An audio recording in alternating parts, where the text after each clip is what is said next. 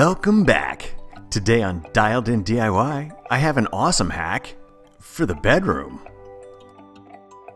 I've actually come up with a quite simple, easy to make solution for a problem that's afflicted a lot of people, a problem that strikes often in the dark. This solution is quick and easy and starts with merely measuring the distance from the ground up to the bottom of the brace underneath the frame that holds the mattress.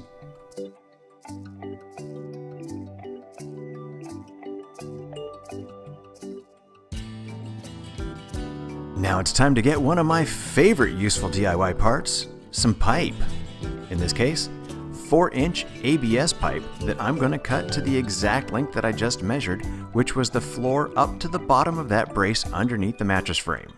Once it's cut, do sand down any rough edges and then wash and dry the pipe.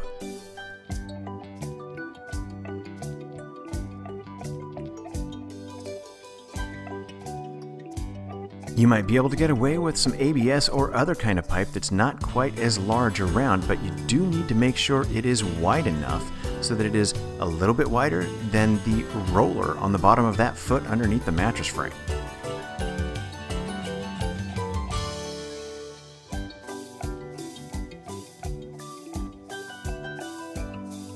So I've already talked about how to fix the problem, but what exactly is the problem that we're fixing?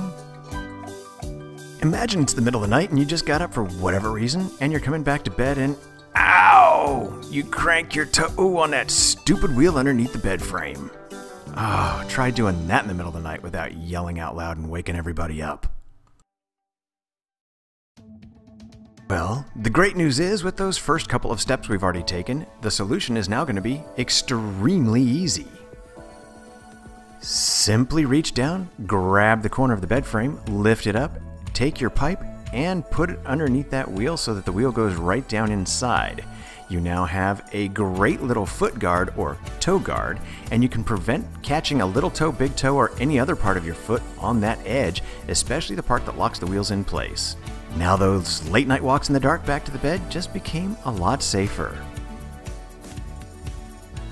This quick fix has already spared a lot of toes in my home, and we're really glad we've got it there. The fact that this actual ABS pipe can move freely helps to further reduce any potential pain or injury that might come from smacking on the corner, and the best part is, it costs less than $1 to make.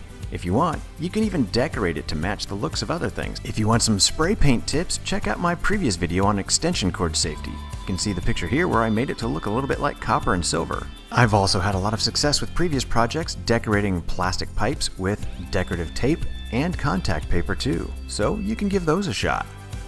Thank you for stopping by Dialed In DIY today and taking the time to watch my video. I'd also greatly appreciate it if you hit that thumbs up button if you liked the video, and subscribe while you're here.